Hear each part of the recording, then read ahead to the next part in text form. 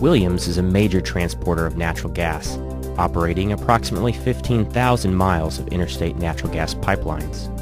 The company transports about 12% of the natural gas consumed in the United States. As the demand for natural gas increases, Williams must periodically expand its existing pipelines or construct new facilities.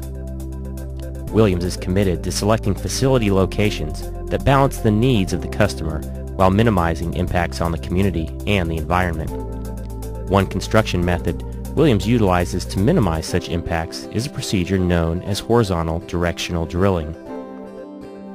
Horizontal directional drilling is a form of trenchless technology that allows pipelines to be installed underground while minimizing surface disruption.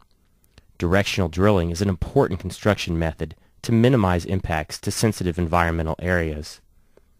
The concept is easy to explain. From an entry point on one side of the crossing, a steerable drill bit is pushed underground to the exit point on the other side of the sensitive area. The hole is then enlarged with one or more reaming passes until the hole has reached the desired diameter. In the final step, the steel pipe is pulled by the drill rig into the hole and placed safely in the ground. The following animation shows a typical land-to-sea pipeline horizontal directional drilling project. On both sides of the crossing, a limited working area is prepared for the drilling and pipeline installation equipment. On the rig side, a small entry pit with a depth of about 6 feet is installed.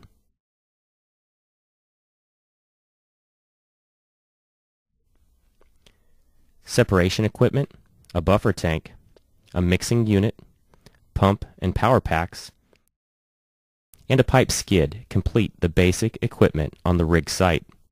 The control cabin, which is used by the operators to control drilling activities, is placed near the entry pit. Now, the pilot hole is ready to be drilled.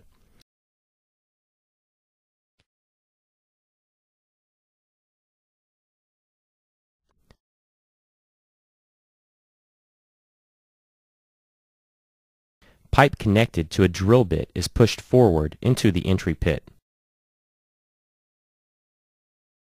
One after another, the pipes are connected and pushed under the ground.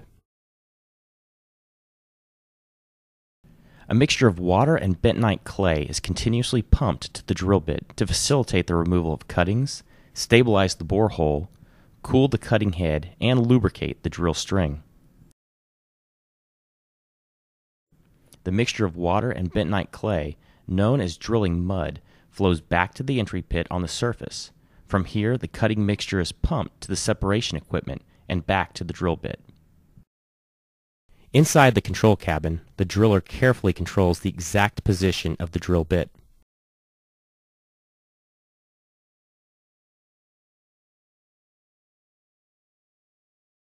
When the drill bit punches through the other side of the crossing, the pilot hole is completed. A set of crossbars is driven into the seabed, and a casing is laid upon the crossbars to provide an enclosure from the drill hole exit to the deck of a jackup barge. The drill string is pushed from the rig site up the casing and onto a drill rig on the jackup barge, and the drill bit is disconnected.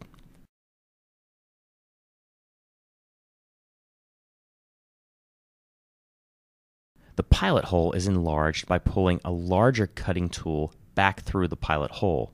Multiple passes of large diameter cutting tools are required to enlarge the hole to the diameter necessary to pull the pipe through.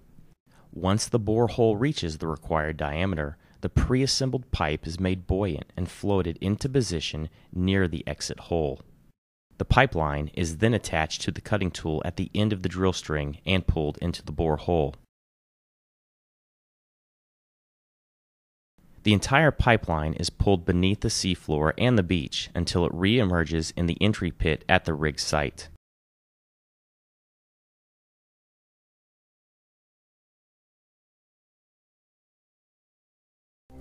Horizontal directional drilling. It's just another way that Williams utilizes advanced technology to construct its pipelines in a safe and environmentally responsible manner.